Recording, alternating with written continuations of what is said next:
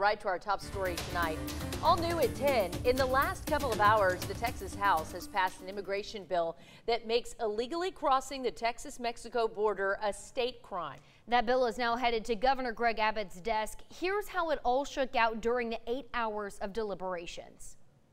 Voting aye, Mr. The Texas House floor occupied with rounds of votes, heated debate, and discussion Tuesday, as lawmakers considered two immigration bills, Senate Bill 3 and Senate Bill 4.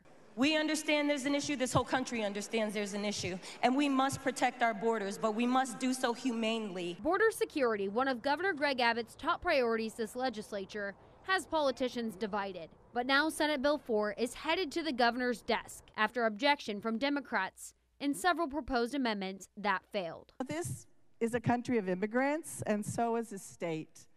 And I'm just very disappointed that we're now putting people at risk. Senate Bill 4 passes after an 83-61 vote, making illegal crossings of the Texas-Mexico border a misdemeanor, with the possibility of enhancing to a felony. Members, this amendment would save taxpayer dollars and valuable state and local resources by limiting this legislation to only allowing commissioned DPS officers to detain people for the purpose of this bill. The bill allows state peace officers to arrest undocumented migrants and requires state judges to order them back across the border instead of facing prosecution. The rhetoric around this legislation and other legislation like it that makes people in our state, our neighbors, fellow citizens, fellow Texans, afraid to go to law enforcement. That makes our state less safe, not more safe. Some lawmakers say Senate Bill 4 is unconstitutional and that the Supreme Court has ruled that states cannot enforce immigration laws.